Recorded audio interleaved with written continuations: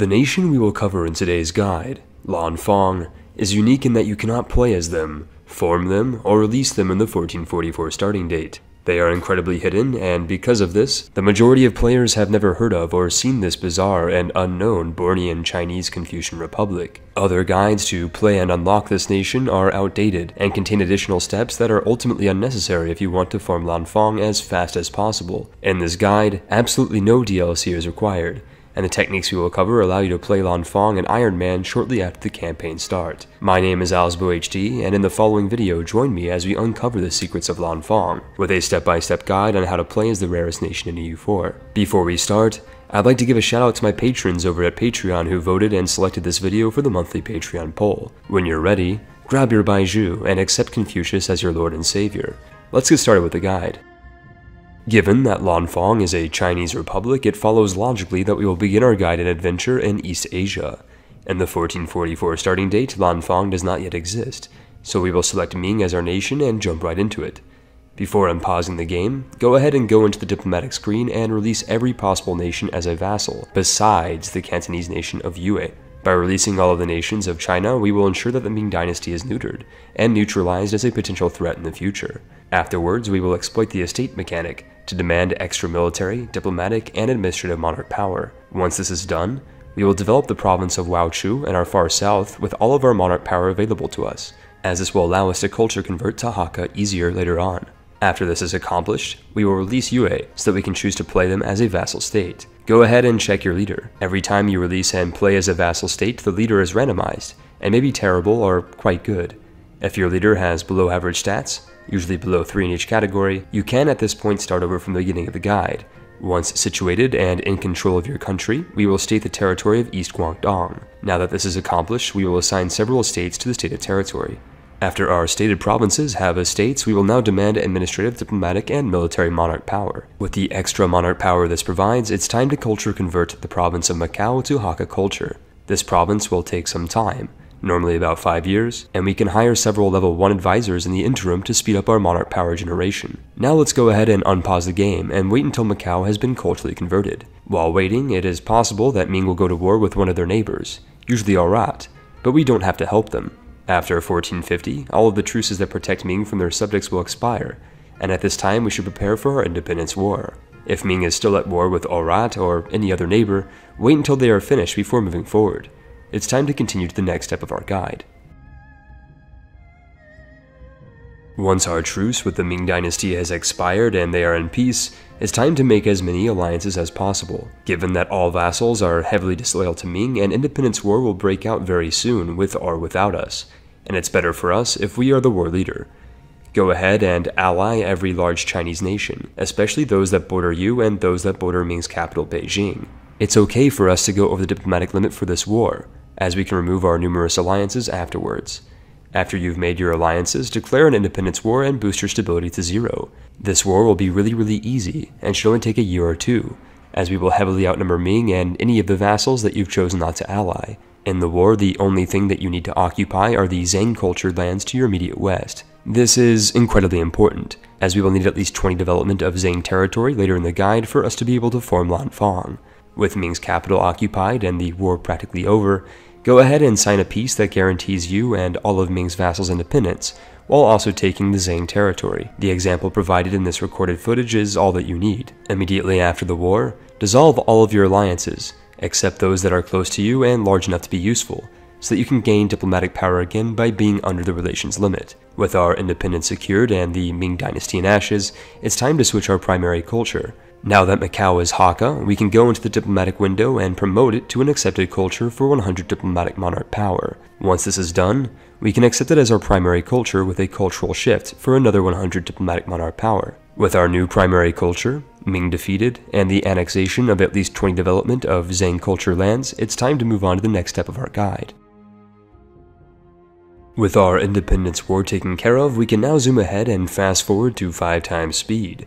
In about 10 years or so of waiting, depending on how strong your starting ruler is, you will reach admin tech level 5, and here you should pick the expansion idea group. Once you have 400 admin mana saved up, you should then invest in the first idea, which will give you a colonist. As soon as you have the colonist idea, go ahead and check your advisor screen. We need to fire level 1 diplomatic advisors until we can hire a navigator, which will give us enough colonial distance to colonize the province we need to form Lanfang. If you are short of money by swapping these advisors, you can always take loans or debase your currency. We won't be playing UA long term, and any damage to their economy will not affect our future nation. Once you have a navigator advisor and the colonist from expansion ideas, go ahead and send a colonist to the province of Pontianak in Borneo. In the meantime, it's important you stay up to date with technology, and do not invest any further monarch power into ideas, stability, or anything else, as we don't care about our current nation. When we ultimately play as Lanfang, we will inherit the technology level of our current nation. So to that end, I recommend exploiting estates as often as possible and saving up enough monarch power,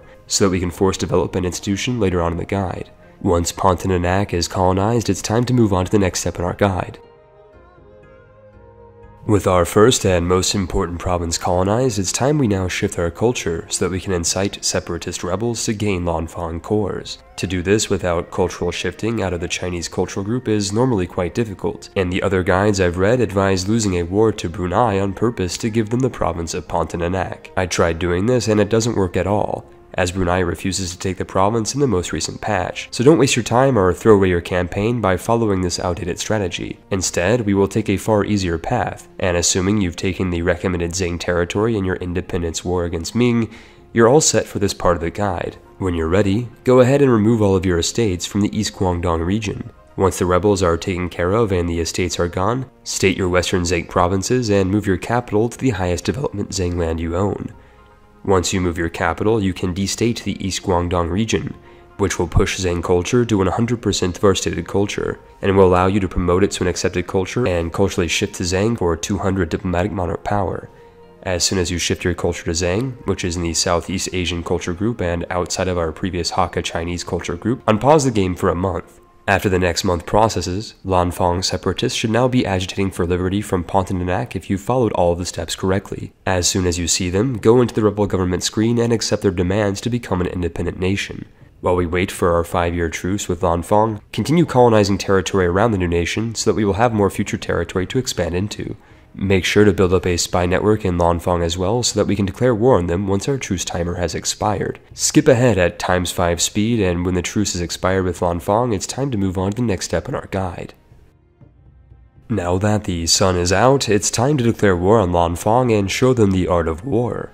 Your troops should easily outnumber and outmatch the one province minor, and when you inevitably siege down their capital, go ahead and fully annex and core Pontianak. With Lanfang cores now in place, we could theoretically re-release Lanfang immediately and play them as a vassal, but I highly recommend we improve our situation a bit to give our new nation some serious advantages. To that end, ensure that you are ahead in time with all 3 technology groups, and save up at least 2,400 monarch power. Once you have enough mana, we will use them to develop Lanfang's future capital, and forcibly spawn the Renaissance Institution for our new nation. Go ahead and dump all of your spare mana into developing Pontianak, and once you've reached about 37 development, the Renaissance Institution will spawn locally. With the province far more developed, it will provide a fantastic foundation for Lanfang, and also provides you Asia's only source of the Renaissance Institution. At this point, you're probably ready to release and play as Lanfang, but I recommend moving your troops back to China and deleting your boats first, so that your future independence war will be far easier. You can also take out loans and seriously sabotage UA, but if you screw up the nation too badly, you might end up being annexed by an Indonesian nation even before you can declare your independence war. Regardless, once you deleted your boats, developed Pontianak, and spawned the Renaissance, go into the diplomatic screen and release and choose to play as Lanfang. It's time to pat yourself on the back and take a swig of some rice wine. You are now in control of the rarest and most unknown nation in EU4.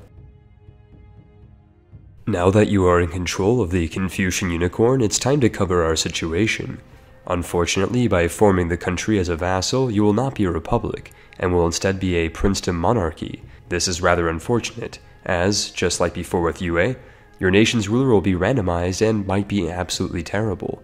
If your leader is inbred and incompetent, I'd recommend pressing Alt F4 and reloading your Iron Man save, so that you can release Lanfang again and get a better ruler.